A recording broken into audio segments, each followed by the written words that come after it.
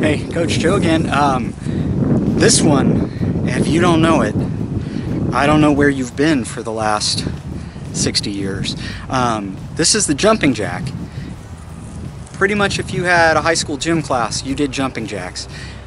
What most people don't know is these were invented by a guy named Jack LaLanne. If you know who Jack LaLanne is, he pretty much is responsible for the whole fitness thing that's happened in America in the last 2 generations. Go look him up on the internet if you don't know who he is. If you do know who he is, he invented this exercise that you did in school. I gotta get way away from here. So it's a simple exercise. It's arms up, feet out. That's a rep. You don't have to do that high impact. You don't have to jump up and down doing a jumping jack. You can actually do a modified version that looks a little like this, where your arms go up, one leg goes out. Arms go up, another leg goes out.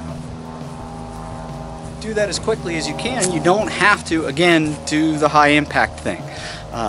But you want to move as quickly as you can in that exercise because it's one that's intended to get your heart rate up and work your whole body.